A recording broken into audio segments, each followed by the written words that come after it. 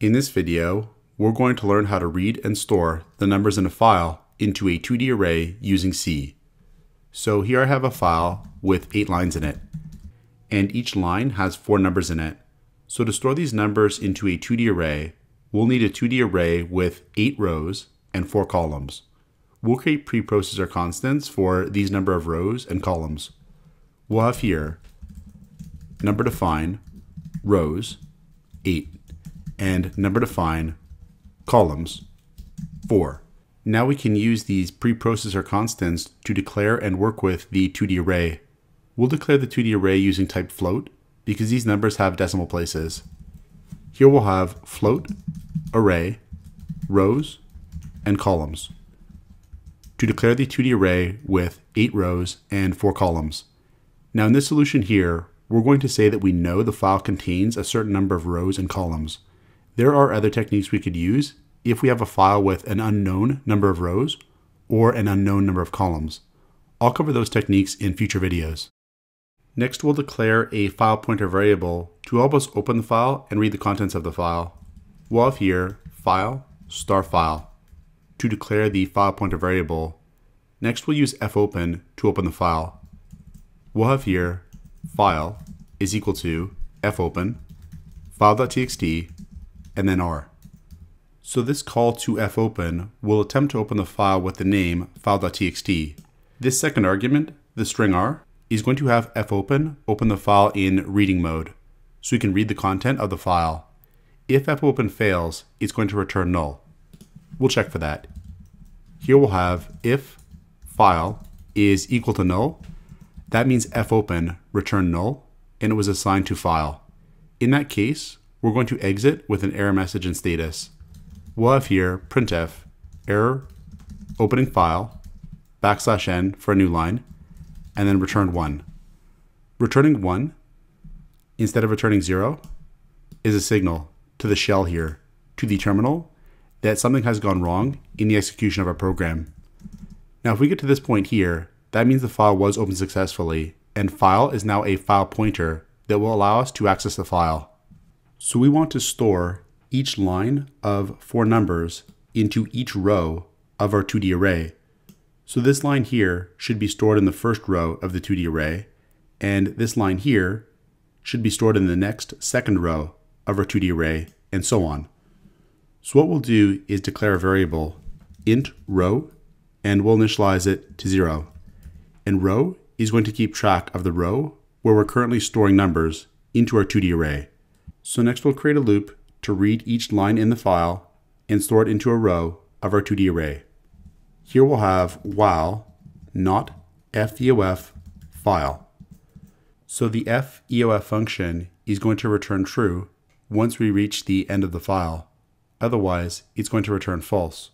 So long as it's not true that we've reached the end of the file, we're going to continue this loop. The first thing we'll do in the loop is check to see if there's been an error accessing the file. We'll have here if ferror file. Then again, we're going to exit with an error message in status. We'll have here printf error reading file \n for a new line, and again return 1. So it's pretty unlikely that there's going to be an error when reading from the file, but we can use ferror to check for that. So ferror is going to return true if there's been an error, and in that case, we're going to exit with an error message in status. So next we'll create a loop to read in each individual number in a row, and we're going to store that number into the right column index of our 2D array for the current row. So here we'll have for int I is equal to 0, then I is less than columns, and I++. So here we're having a counter variable I go from 0 up until the number of columns in our 2D array and in the file. Then here we'll use fscanf to read in the next float value. We'll have here fscanf file and then %f followed by and array row and I for the indexes. So fscanf is going to read from the file the next float value, and it's going to store it in the array at the row index row and the column index I. This AND operator here is going to pass in the memory address of this element in the array. That's going to allow fscanf to actually set that element to this float value here. So when reading in the next float value, fscanf is going to skip over any white space characters. So in other words, any spaces in between the numbers on a row or the new line characters in between the rows themselves. And that's just something fscanf does automatically. That's just how it works. Now, if our file contains some trailing white space characters, like for example, some trailing new line characters, then this call to feof here will not recognize the end of the file because there's technically more content in the file. But fscanf will fail to read in another number because there is no number left to read in. In that case, fscanf is going to return EOF. So we'll check for that.